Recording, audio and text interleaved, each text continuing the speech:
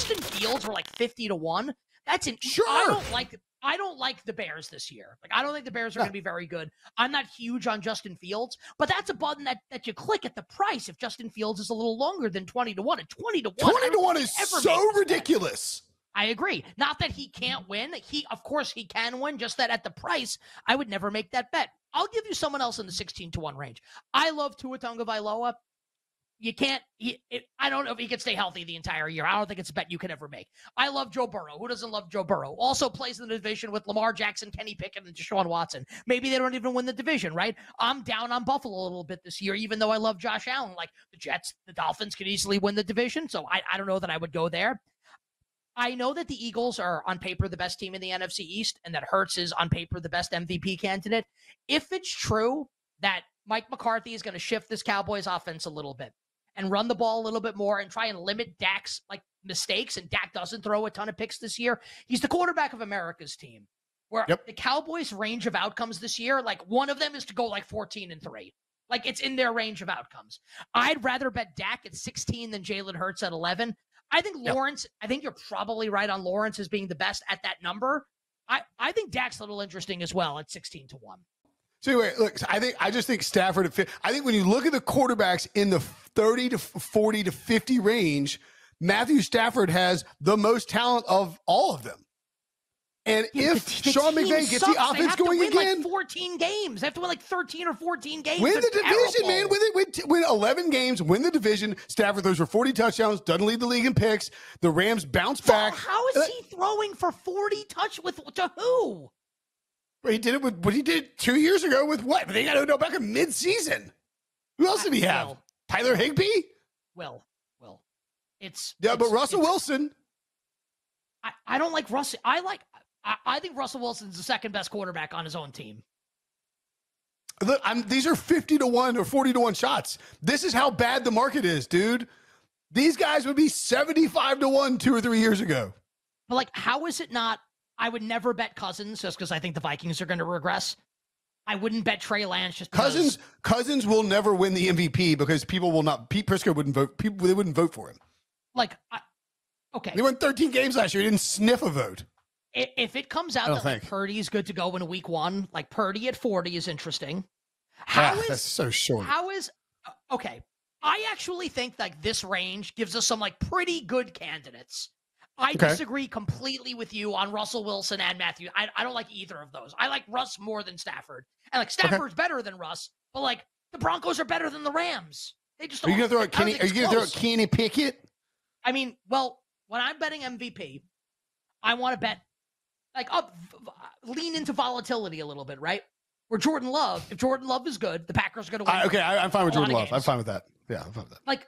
40-1 is an outrageous price. He should be 75-1. But I agree with you that he should be in the scope of where this range has become, the 75-1 range would be 75-1. Yeah, and Justin Fields would be 60-1. Yeah, but I agree with you. I don't disagree that Jordan Love. What if he's awesome? And what if the NFC North stinks? What if the Steelers win the AFC North and win 13 games? They get the 2 seed. The Kenny Pickett can't win MVP. I mean, I'm not saying he's going to, but yeah, I think he's more interesting than Matthew Stafford because the Steelers have a better chance of being the 1 seed in the AFC than the Rams do in the NFC. What? And I understand No. that. Yes. And I know the NFC is worse. The Rams will never be the one. Never. It will. You simulate the season 500 million times. The Rams are never the 1 seed. The Steelers have outcomes where they could be the 1 seed in the AFC. Let's talk Darren Waller for a second. I know as the resident Giants fan here, I should probably be really bullish on Darren Waller. I kind of don't know what this Giants passing offense is going to look like this year. So many new faces. I really like Jalen Hyatt, and I understand that Waller, when he's been healthy, has been a stud recently for the Las Vegas Raiders. The Raiders also gave up on him, and this news broke a couple weeks ago, and it's not like we needed a report to say this, but the Raiders were upset that Darren Waller has been hurt a lot and has missed a lot of time. Yeah, I think if Waller plays 17 games this year, they traded for him for a reason, right? They basically traded Kadarius Toney straight up for Darren Waller with how the draft picks factored in, where you would think they'd want to get him the ball a lot, right? And he's a really good player when he's healthy and he's able to stay on the field. But given the fact that the Giants have so many other new pieces now on this offense, and we'll see what happens with Saquon Barkley, which might change things a little bit. I think if you're looking at Waller, I think it has to be. It has to be. I don't think it can ever be an over right now on Darren Waller. I would look at that under, Will, on Darren Waller right now.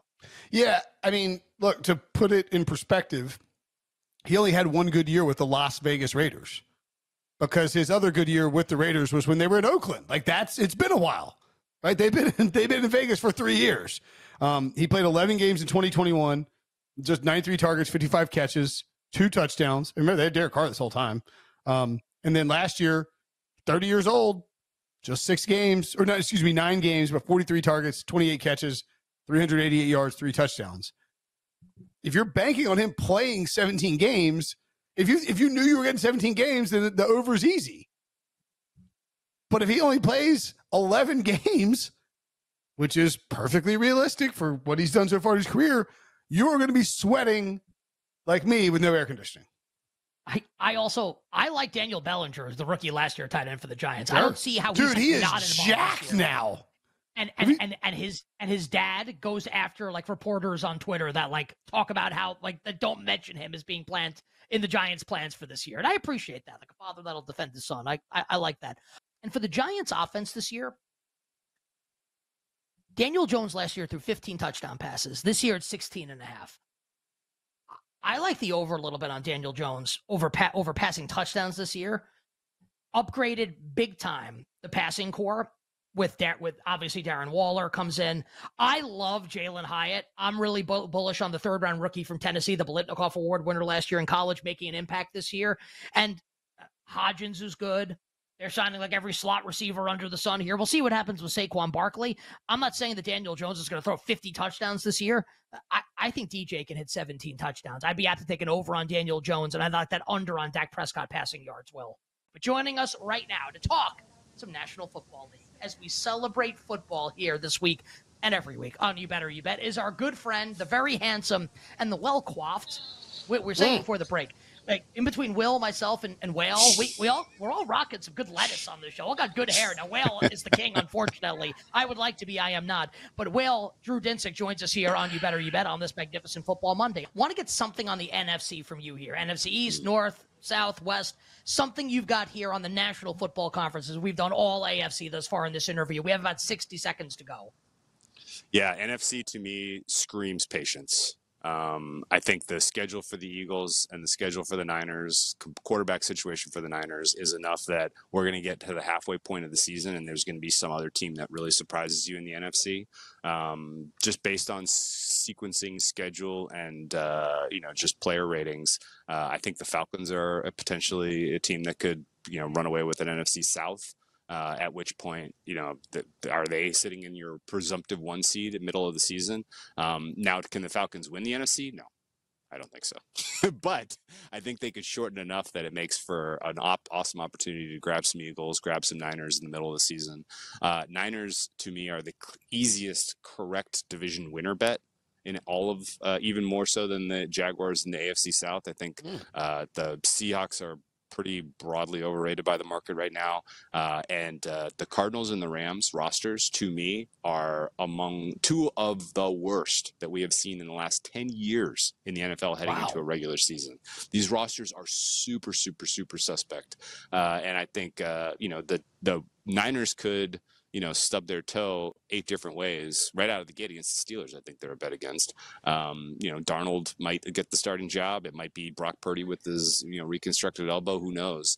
But ultimately, I'm going to have a bet on the Niners to win the NFC, and I would like to see that price drift because they get off to a slow start because of the strength of their opponents and just what they're doing with the quarterback position.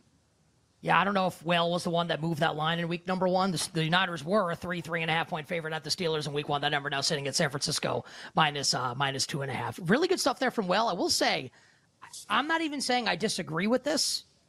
Everyone loves Desmond Ridder and the Atlanta Falcons this season. What? Ridder me this. Or the Falcons. Dude, everyone doing like sports betting content loves the Falcons. I'm not even saying my it's wrong. bandwagon. I'm just saying everybody, including you, everybody loves it.